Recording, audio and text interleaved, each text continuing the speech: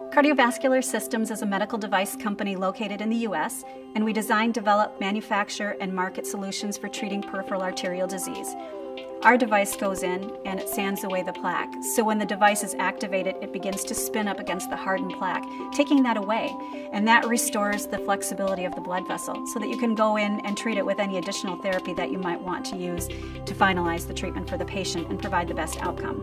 CSI is a company where we pride ourselves on being on the cutting edge and being ahead of the industry, ahead of our competitors on what we're doing, even with the main device with our core technology, but also outside of that, and anything we can do to better assist our doctors, better assist our patients. In order to communicate with our suppliers, communicate with our industrial design firm, communicate with our ergonomics people, who were all also using SolidWorks, that we needed to get up to speed and get into SolidWorks and really start using it in a meaningful way in our production and our design environment. We got to the point where we needed to get more into a multi-user environment, and that led us to a PDM tool. Our management kind of came to me and was like, okay, here's what we think we need so we can rev control things, so we can not have colliding revisions and maintain sub-assembly structures, all the great things that SolidWorks gives you when you're building designs in it. And it was one of those things that once we got it up and running, it was like, how did we ever live without this? We were spending a lot of money on prototypes, spending a lot of money on things that just didn't work, so started looking at SolidWorks simulation as a solution for our FEA, doing some analysis. Basic stress analysis for static parts, all the way up to dynamic simulations in assemblies. The purchasing group were looking for some cost savings ideas, changing the stem of the part from a steel stem, overmolded steel stem on a plastic knob, to a completely 100% plastic part.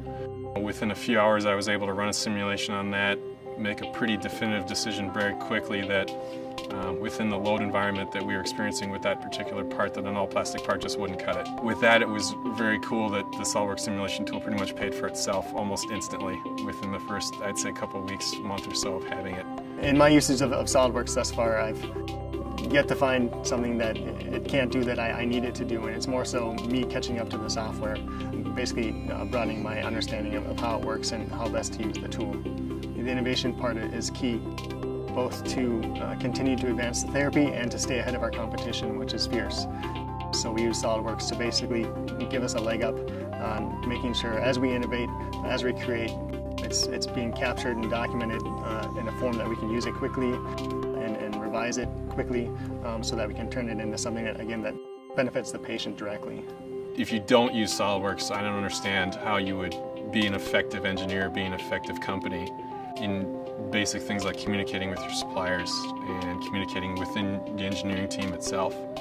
It really allows us to make changes on the fly, try things out, figure out basic things like clearances and tolerance stack-ups that SolidWorks all just does right there visually for you. And so it's really, really an indispensable tool. And, you know, I really couldn't imagine life without it, to be honest with you.